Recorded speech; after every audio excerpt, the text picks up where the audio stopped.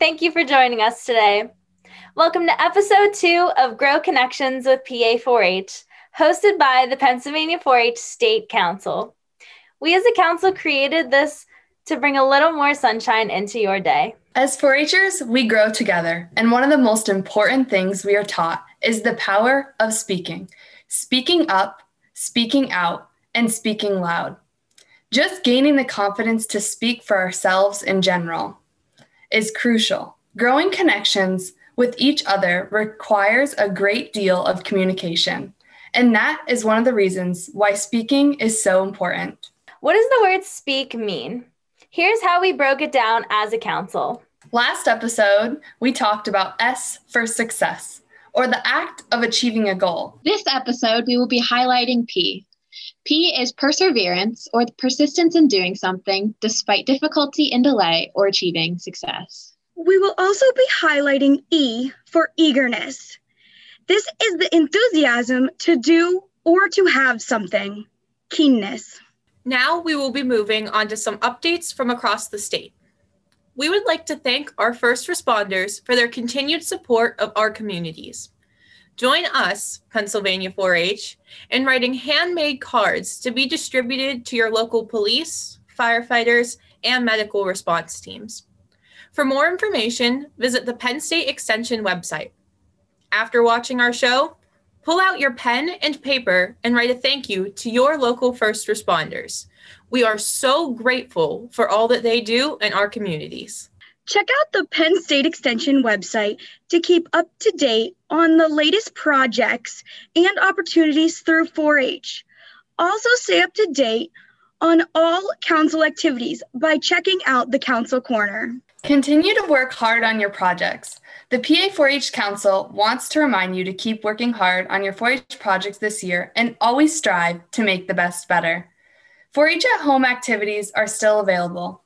Check these exciting activities out on the Penn State Extension website. Finally, stay up to date on the latest 4-H information on our Instagram, Facebook, Twitter, and Penn State Extension website. Now it is time to introduce our very special guests, the Arkansas, Florida, and Texas 4-H state officers. Welcome all. We would like you guys to introduce yourselves, tell us what state you're from, the position held in your respective team, and the projects you do.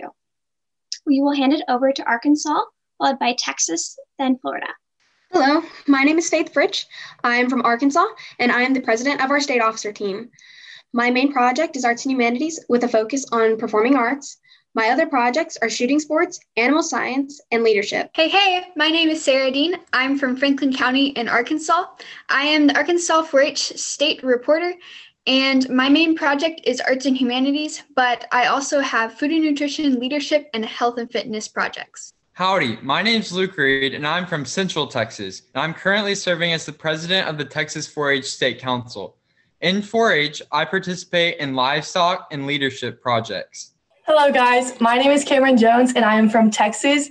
I am currently serving as the vice president.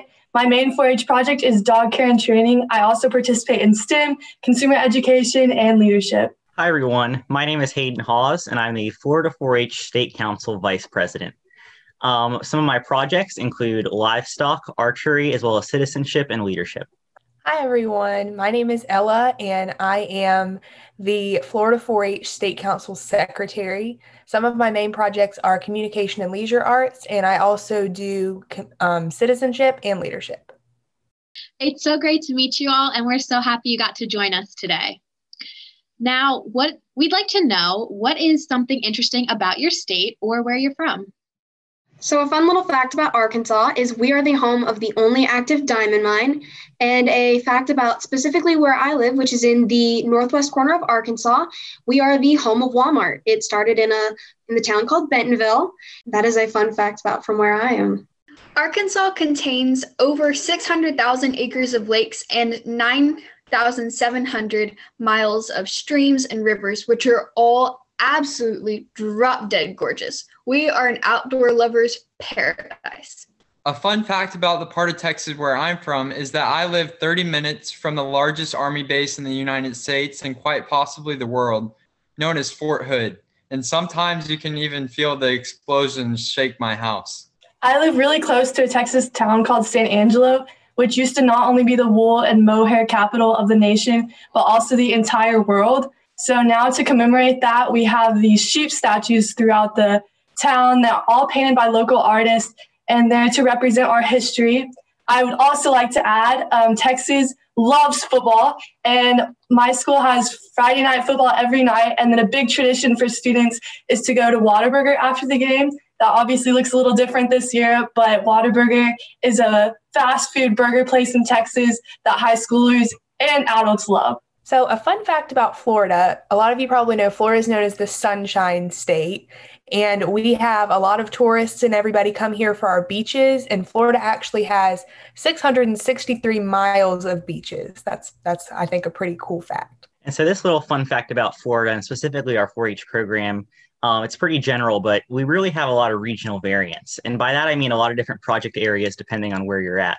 So we have a lot of rural counties, and in those counties, a lot of the projects are livestock and things of that nature. We also have a lot of, urban counties and counties that are really not very agricultural. And so the recognition of 4-H is in some of those urban counties, a lot of people look at the 4-H program and think that all we do is service learning and things like that. In urban counties, you might think it's a lot of livestock and not so much service learning and other projects. So I guess a fun fact is that we're such a diverse state that between, depending on wherever you are in our state, there's a lot of different recognition of the 4-H program and what our program does. And we definitely do a lot of different projects, especially depending on where you are in the state. Those are some awesome facts. I definitely did not know a lot of those things. It's great to hear a little bit more about where you guys are from. Moving on to the next question. Does your 4-H program have any unique traditions or projects you'd like to tell us about? A unique project that Arkansas 4-H has is archaeology. It was started by one of our state staff, and it's actually one of our more recent. A tradition that we have in Arkansas 4-H is at every event that we have a dance. The last dance, we play The Dance by Garth Brooks, and sometimes we will just kind of stand in a circle and sing the song at the top of our lungs while it's playing, or we'll actually have the final dance. And then after it's done, we'll just go and get in a circle, and we will kind of just start shouting the chorus at the top of our lungs. And it's kind of a way to celebrate those that are aging out, because we'll have like a smaller circle in the middle. Singing as a downtime entertainment would have to be probably my favorite for Arkansas 4-H tradition. We do it all the way from the local level to the state level. So we'll sing at day camps when we don't have anything to do. We'll sing at TLC when we don't have anything to do, or our state contests, like everything. We always sing, and it's so much fun. One very unique thing about Texas 4-H is our Texas 4-H ambassador programs. We have ambassador programs that range from livestock to food and nutrition, all the way to clothing and textiles. So personally, I'm a livestock ambassador. So what this program does is it teaches kids to advocate for agriculture and exposes them to agriculture on not only a state level, but a world level, because there's trips to California and Australia offered through this program. The second ambassador program that I'm a part of is the Water Ambassador Program. And this program teaches students about the water industry and how vital water is to everyday life. I am also an ambassador for Texas. I am a Texas 4-H STEM ambassador. For those of you who don't know, STEM is an acronym that stands for science, technology, engineering, and mathematics. Our STEM ambassador team works throughout the year to advocate for those topics throughout the state within 4-H and also outside of 4-H. We also do these extensive newscasts during Texas 4-H Roundup and Texas 4-H Congress. So throughout the day, we'll go around to the different competitions and the happenings of the event and interview participants. And then we edit the videos and put them together to show at assemblies later in the night. So a unique program that the Florida 4-H program has is called our Executive Board. And there's 13 4-H districts throughout Florida. And for our Executive Board, it's really a group of about anywhere between 70 to 90 youth who work together to plan a lot of our state 4-H events, activities, and service learning project initiatives. So we have, again, as I said, the 13 districts, and there are appointed and elected representatives from each district that serve on Executive Board. And really, our youth plan a lot of our statewide events, like our, and I know Ella is going to speak a little bit about another event as well, but we've got a ton of different events, service learning projects, activities, and initiatives that are all planned by our youth with incredible adult advisors on our Executive Board.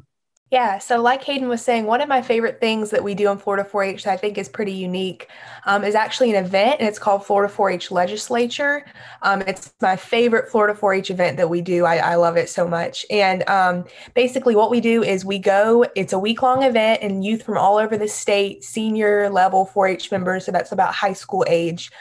We go to Tallahassee, which is the capital of Florida, and we actually have, mock legislative sessions over that whole week. So it's a really good way for 4-Hers to learn about how legislature works. We assign all of them roles, either they're a representative or a senator or whatever that is. And I also really love that event is very youth led. Like Hayden was saying, at executive board, we have different committees for all of our state events. I'm actually the chair of that committee this year. And so my committee and I get to plan that event for this whole year. And then, we have a really big part in that event when it comes around. It sounds like you guys have some super amazing programs and traditions in your state. I know we're all super excited to learn about all of that, and I'm sure your 4-Hers absolutely love them. So our next question that we have for you guys is, how have you persevered throughout your 4-H career, especially in this past year leading up to your state officer position? When it comes to perseverance, for me, a lot of the perseverance came from when I was a older junior. I was definitely had a lot of problems with competitions, and I was always kind of beaten down personally by myself because I could never place high enough, in my opinion, because I definitely overthink everything. And so throughout my 4-H journey, I have had to learn that it's okay to accept loss because it's not exactly a loss. It's just learning and trying and keeping on trying at your goals. And the best way that I have persevered throughout my 4-H journey is from the people around me, the people who are supportive of me. Because if I was on my own, it's super easy to just give up, not try again. But when you have people that support you and you're surrounded by supportive people, they will tell you to get back up again, try again. And that's honestly the best way that I know how to persevere through everything. When it comes to this past year running for state officer position, the biggest perseverance that I had to go through was, it was hard for me because I was a previous candidate from the year prior. And that year we were able to go around, we were able to meet the people, and we were able to just converse and get personal with the people and the delegates who were going to elect us into office. But this year, we didn't have that opportunity. The closest we had was a question and answers, a Zoom session during our team leader conference, but it still didn't feel like personable. And that was just the biggest thing for me, was that it was just, but I kind of had to push through it and be like, it's going to be okay. We're going to get back to normal soon. So for me, I have had lots of really random physical problems happen, especially around my contest times. And I've had to push through and do speeches when I was super sick. And last year, 2019, not further back in 2020, but I tore a tendon in my ankle and I didn't know it was wrong. I just knew it hurt. So my mom has always taught me to wear heels at formal events because you need to look proper. And so I walked and did this whole event, an entire evening in heels, networking. And I was hurting so bad, but I persevered and I pushed through and I made it. And because of that, I have a lot of connections now, and a lot of the 4-Hers in my county look up to me just because I took the time to talk to them. So I'm glad that I pushed through that. And then with dealing with all the craziness of 2020, I think the biggest way I've persevered is just staying involved. I have had a very extreme year. I had a feigning disorder come and just start. I started feigning about in March, so right when Corona was becoming a big deal. So I had a lot of trouble just staying mentally present. And so all the virtual things, like I fell asleep, there's so many of them, but keeping up with deadlines and like making sure I was doing all the events and contests that I could physically manage was pretty difficult, but I managed it because I love 4-H and I was going to keep it no matter what. The few in-person events that actually happened were also really difficult for me to get through without passing out. I was so weak, but I didn't want to miss out on all the awesome things that I could have, so I managed it and will just keep going and keep persevering. So I'll give y'all a little background story. As a third grader, I had a big fear of public speaking. And it took every nerve in my body to read the monthly treasurer's report to my club of about 75 members. But over time, 4-H has taught me to persevere and overcome this fear of public speaking by constantly pushing me out of my comfort zone. And for that, I'm forever grateful. Now, 2020 has brought a bunch of challenge for all of us. And for me personally, I was actually in the show ring at the Houston Livestock Show and Rodeo when they said, oh, we got to cancel. So that it's really cool to see how the livestock industry here in Texas has rebounded from COVID-19 because we were able to have a successful State Fair of Texas just last week. Wow, perseverance. That is a big word. Through everything you do, there's going to be challenges, and I've definitely faced my array of challenges through 4-H and just my daily life, especially this last year. But to me, perseverance is about supporting each other. I've realized a lot, especially this summer, that I have a tendency to be kind of independent and telling myself, like, strength is being able to do stuff on your own. But I have learned that real strength comes in teams. 4-H, more than anything, has given me a family of support to keep me motivated and encouraged when there's things not going on in person. And through online, my fellow 4-Hers have really inspired me, I guess. And it's awesome to have that connection with people who are just as motivated as you. And I feel like that is something that has helped me persevere and will definitely help me throughout my entire future. I think having a team support and connecting with people, and especially just allowing people to help you when you need it and helping them when you have the ability to, is what perseverance means. So what has really allowed me to be able to persevere through my time in 4-H and, just stay involved in the 4-H program, I think is just that 4-H has a lot of opportunities for me to do things that I'm passionate about, the things that I'm interested in, maybe even outside of the 4-H program. 4-H has given me an avenue and an outlet to do that. And that's really what has made me be able to stay in the 4-H program. I know as people get older, there's a lot more to do. Now that I'm in high school, I have a lot more to do than I did when I was 5 years old when I first started in 4-H. But I know 4-H, I've always been able to make that a priority. And 4-H has always been so important to me. It's been important to me that no matter what has to go away, I really want 4-H to stay. And I've really tried to make that a priority. And I think specifically for 2020, just like everybody else has been talking about, it was kind of difficult to want to stay excited about the 4-H program when everything, at least in Florida, kind of went to virtual for a really long time. And I know I'm personally not always the greatest about being enthusiastic about sitting in front of a computer screen for just hours at a time, but I think we've done a really good job, and we've seen that it's possible to, still have great events through Zoom. It's not the same, and we are obviously hoping that as soon as possible we can go back to in-person events. But I've been able to see my friends, which is another huge part of the 4-H program, and still make new connections through Zoom, which I think is really cool. Perseverance-wise, throughout my full 4-H career, I've always seen all the amazing things that us 4-Hers do, and watched all my peers take on these incredible leadership roles on the state council, on our district and county, and even at the club level. And so always seeing all those leadership skills that were being developed and all the good that we could do through our communities with service learning projects and activities, that always motivated me. And I always found that I always wanted to take every opportunity, because I knew that every opportunity I would take would really benefit me or someone else in the long run, especially through the 4-H program. So I made sure to take all those opportunities and do as much good for the communities I could. And I really tried to persevere on a personal level throughout my entire 4-H career. Now, leading up to 2020 and getting elected as the state council vice president for Florida, COVID hit. I think it was probably February or March when it became an issue and we really had to start canceling events.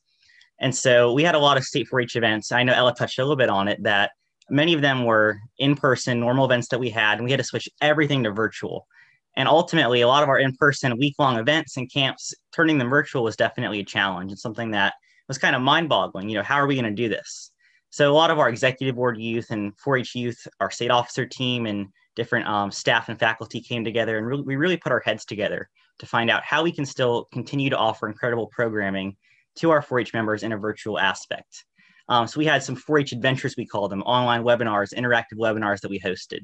Our intermediate state event, which was normally in person, we turned into a virtual intermediate summer experience, we called, for younger 4-H members to learn about the state program.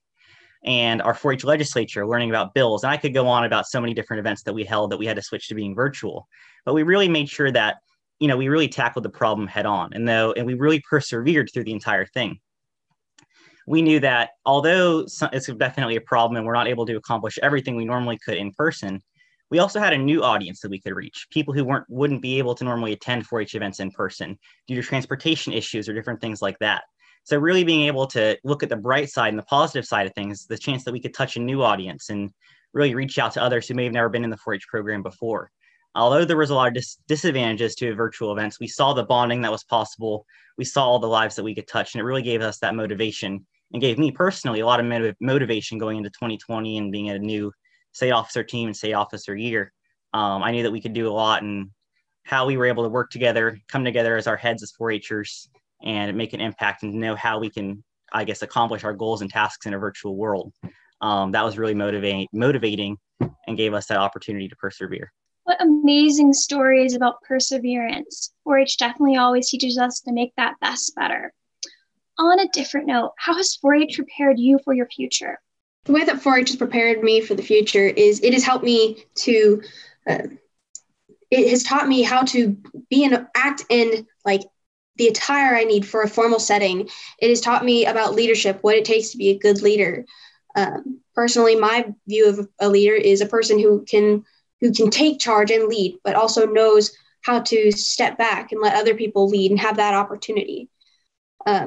Another thing is it teaches me about commitment. Being a state officer is a commitment. And if somebody says, be here, I'll try my best to be there. It teaches me about responsibility. I have to be responsible for my daily life because people look at us 4-Hers and there's an image. And so try to uphold it.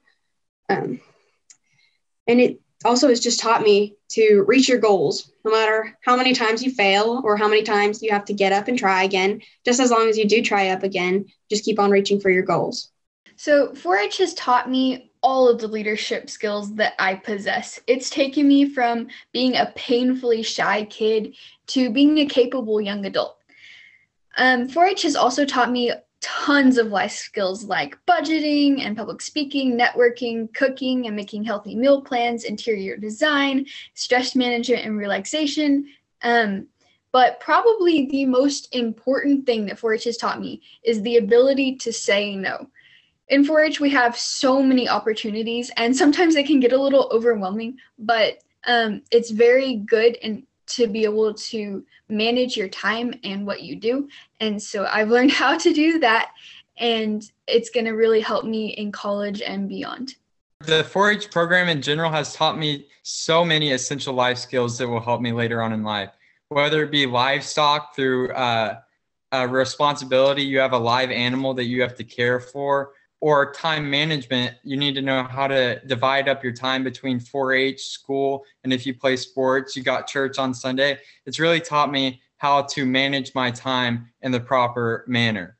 But why I'm such a big fan of our ambassador programs is it exposes high school age kids to industries and jobs from a wide range of industries. And for me specifically, the Water Ambassador Program introduced me into the career that I want to pursue in the future, which is water law. So that's why I'm a big fan of our Water Ambassador and ambassador programs in general? I can honestly say that I can't imagine the person I would be without this organization. 4-H has prepared me with all the skills to be the leader or the follower that society needs. I'm going to kind of relate this back to head, heart, hands, and health. 4-H has taught me how to love fearlessly, how to think strategically, and I feel like the most importantly, how to serve others endlessly. And so to make the sacrifices and contribute whatever I can to help other people and other communities and the world. And so and I'm sure every other state officer here could probably sit here for probably about an hour and talk about all the different skills that we've gained in the 4-H program. I think that's true for each and every one of us. And every 4-H'er really across our entire program. I think we all gain a lot of life skills. I think for me personally, some of the major things that stick out, of course, are leadership skills, and the opportunity and the ability to go through 4-H has prepared me to serve as a leader, not only in my community, but in my country and my world, tying that into the 4-H pledge there. And I think that, ultimately another thing that 4-H has really taught me is how to be a good listener. And I find that through our 4-H committee meetings and things that we do, we can all be great leaders. But being a good listener and listening to the needs and wants of our 4-H members and those throughout our community, I think is super, super important. It's something that I've really found that 4-H gives us the opportunity to learn how to be a good listener. I think that tackling a lot of problems in our communities is always super important. And I think that's something that I found that 4-H has really showed me. I've been able to see a lot of different things in the community that, we can fix through service learning or community outreach programs, things that we can attempt to do good for our communities. And I think that 4-H has really taught when you see an issue in your community, in your, locally, in your subdivision, wherever it might be, if you see an issue, as 4-H'ers, we really learn and have learned that we can fix it, or that we can do our very best to try to fix it and make an impact on our community, our country, our world. And so I think that, and tying that into our 4-H pledge, I think that that's really relevant in today's world with 2020 and all the issues that we're facing. I think that 4-H has really helped prepare me by learning that, or teaching me that you can never stop learning and you can never stop growing. And we always have an opportunity to continue to learn and grow. And I think that as 4-H'ers, that's something that we should always do. And I think that's something we always do. So with that, I'm going to close that out. Whenever people ask me what the 4-H program is, what is 4-H all about, I always make sure that in my explanation, I mention life skills. That's kind of what everybody's been talking about. But that's a big thing that 4-H has done for me. It has taught me a lot of life skills, a lot of things that I'm going to use. I've used in my time in the 4-H program, but I'm going to continue to use them as I'm done with the 4-H program, as I go on with my life. One of those skills, one of the really important ones that I've learned is public speaking. That's so important. And I know not a lot of people think about that necessarily, but you use public speaking pretty much any kind of job that you go into, you will need to have public speaking skills at some point. And that's something that a lot of people, I think that's one of people's top fears. People have done studies on that, is public speaking. But 4-H really focuses on that. That's one of my projects. And that's really helped me out a lot. Also, obviously, leadership skills, you will need to use that in many areas of your life as well outside of the 4-H program. So those are just a couple of examples, but I'm confident. I'm not exactly sure. I tell people this all the time whenever people ask me, what do you want to do after you're done with school? I'm not exactly sure yet, but I can tell them confidently that I know that 4-H has prepared me for whatever that is. Well, thank you guys so much for sharing your stories and how 4-H has prepared you for your future. The final question that we have for you guys today is, do you have any final advice to share with the 4-H'ers who are watching today?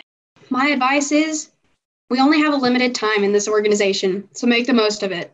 Dive all in, especially during these times, because we need to stay active and keep this organization alive and be there for our communities and our states. So just stay active and dive all in and never give up.